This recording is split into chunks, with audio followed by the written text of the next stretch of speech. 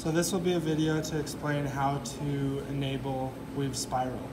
First, you'll program your weld, and the cursor will be at the beginning of the weld right underneath the arc on. You'll go up to the menu bar and hit add command, and then you'll go down to any of these menus. We'll do flow, and then you'll go down, select a random command, and then that enables you to switch to toggle between the menus here. So you go to the drop down right there, and then you scroll down to move assist, and then you need to go up here and select Excel so that you can select another command, and then you'll select weave spiral on, and you will use weave spiral off at the end of each of your welds. So you'll do that at the arc off. So now we'll select weave spiral on, and it brings up this menu. This is a lot more user-friendly than the move LW command that you learned earlier in this assignment.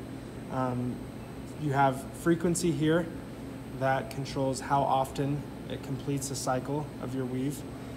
Front ratio and back ratio is just how they explain how far forward each cycle is and how far backward it is in a percentage.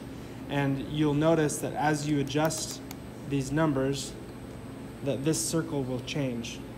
So the front ratio will come closer. So we'll leave it at 50, the default. And the left radius, you'll notice as you adjust, will adjust how far the cycle goes to the left, and vice versa for the right radius. So leave that back at the default, and left angle is pretty much the same thing. We'll leave that at the default of 1, and start direct just helps you to establish which way you want the cycle to start. So for a weave spiral, it's doing a circular motion, so it's going to be weaving counterclockwise. If you select right, then it will weave clockwise. Oops. So let me go back to that. And then direction of amplitude weave, you have sync tool and at point. I haven't noticed any differences between those two selections. I don't quite know what that means, to be honest. So you'll hit enter, and then that will bring up this weave spiral on command with all of your adjustments, and you'll program your weld, and then you'll hit weave spiral off at the end of your weld.